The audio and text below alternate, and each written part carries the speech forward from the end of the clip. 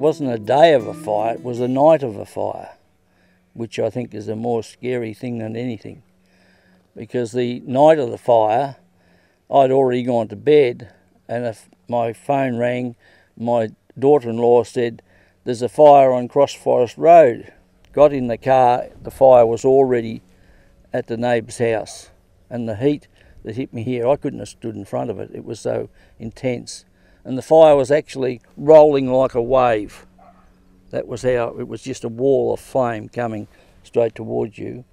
And I got out and went to the neighbours next door. So it probably wasn't until the power station at Terang actually caught fire. So we knew as soon as it had happened. So we looked out and we could actually see the glow in the sky coming from Terang. We knew we were in trouble then. We knew that, you know, we're in the direct line. Huge surprise, yeah, we weren't expecting anything, and obviously the conditions were bad, but yeah, that we weren't expecting a fire. Living so close to town on probably what you'd deem the safe side of town, the south side. We were lucky we didn't have to run from it, or yeah, when we left home it was just any other night that was, yeah, there was no threat at all.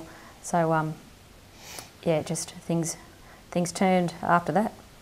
A neighbour rang to say that Coppico was being evacuated, and I thought, my goodness, I better go too. So I rang up my friend in Cobden and asked if I could come and stay with her, and of course she said yes. So I packed a small bag and off I went. And I was really shocked to find that just up the road I could see flames, because when I had come home earlier, I had no idea there were no flames there. So in that short time, perhaps 3/4 of an hour, there were flames. You really thought for the first few days, how the hell am I going to get over this? You got nothing, it's just all burnt out, and it's black, and it's blowing, and it's windy, and the dust and the smoke and stuff that came into the house. It was just unbelievable. I think it was about 9 o'clock, he got collected by some people in the CFA and he went out.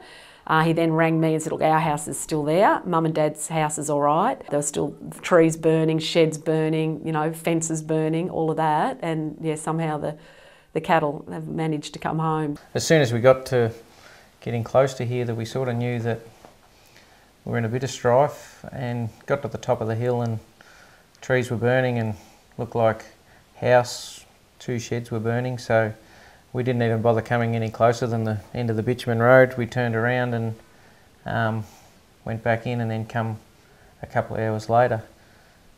It just was like a scene out of a movie. There was just every fence post that we drove past, every tree, everything seemed to be on fire.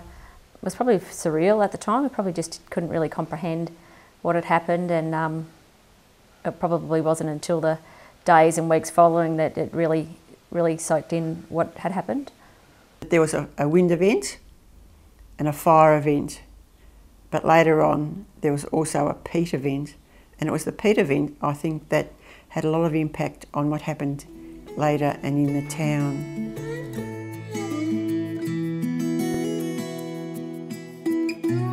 I lost cattle, I lost all the fences, external fences, which meant the cattle, I did not know whether I had any cattle left when I come back on the place. I didn't lose a big percentage, I only lost a small percentage, but that's a terrible thing to see your stock burnt and have to put them down. That's even worse. You might get burnt yourself and you'd put up with it, but to see your stock that you've been breeding for all these being burnt is a shocking thing.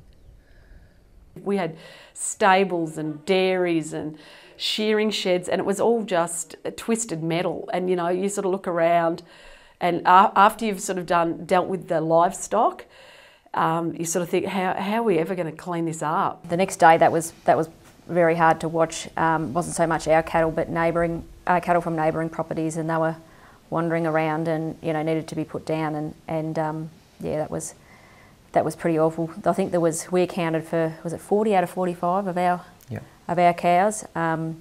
Someone had let them out of the paddock and herded them to safety, so we were really lucky on that front.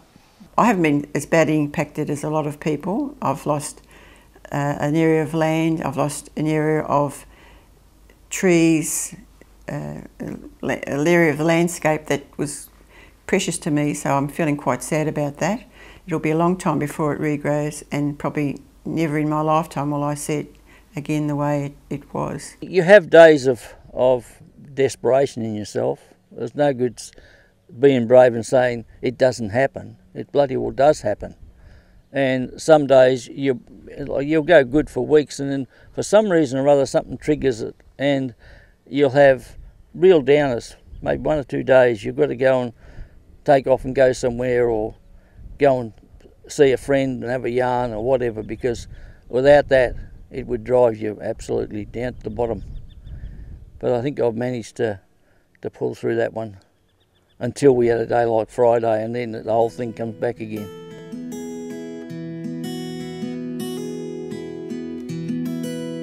The Blaze Aid people, they were incredible. Their first job was to put up external fences, and that's what they done, and done a good job of it. When they go out to help put up fences, their first thing they want to do is talk to you and just have a bit of a yarn first, and say, well, come and have a cuppa in the morning, come and have morning tea with us. And then you work out that they're not just there to put fences up. Oh, I'm going to get a nice voice. Okay. They're there to make sure you're okay, you know.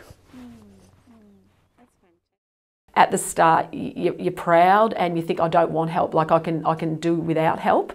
And we've always worked hard and we've got a lot of energy and we can do it ourselves. But then you realise that, you know, these people are out here to help. So I guess the main organisation was Blaze Aid. I just can't speak highly enough of what they did. You know, they're an absolute inspiration. It's probably overwhelming in, you know, how kind people are.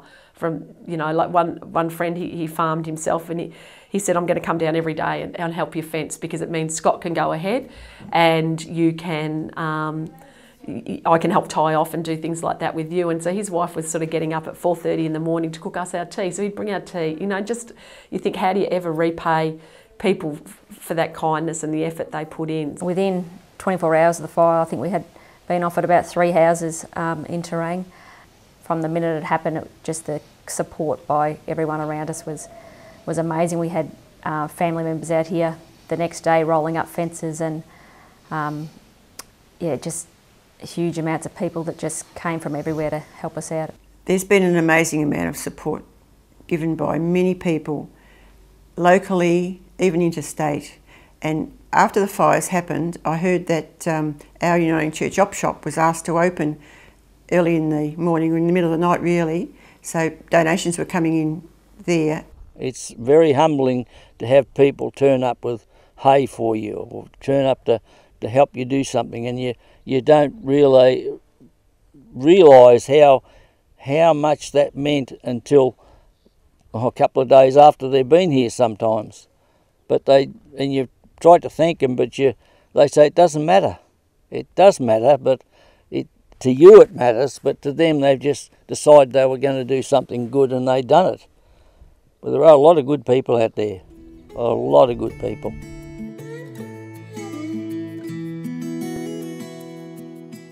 You've always got to be resilient in if you're anything to do with land. There's always something that's going to come and whack you about a bit.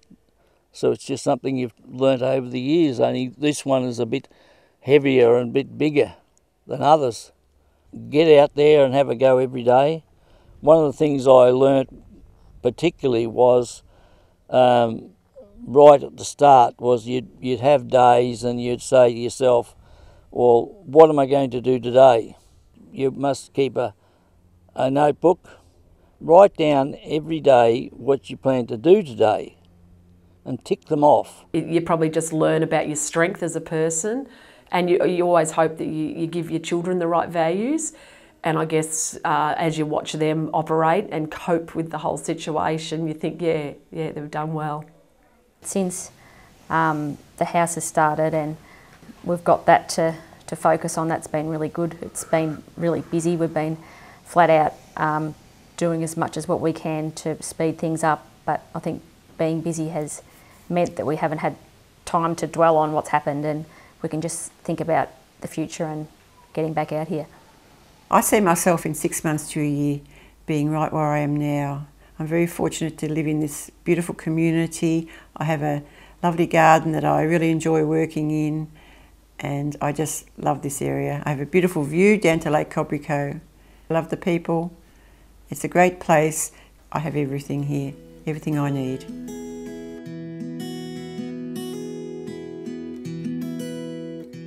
I think my community is really resilient and supportive. I think just the care that they've shown to everybody is amazing. And like I said, you just try and think, how do you say thank you? So my son made up nice cards with pictures, and my daughter wrote a nice verse, and we just sent one out to everyone who helped us. So just to say thanks. The one word that best describes our community, I would think, is connected.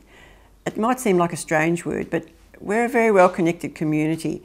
We're connected to each other through various means. We're able to help each other. We put out appeals. The appeals are answered. I asked Rose, my daughter, that question, and she said caring.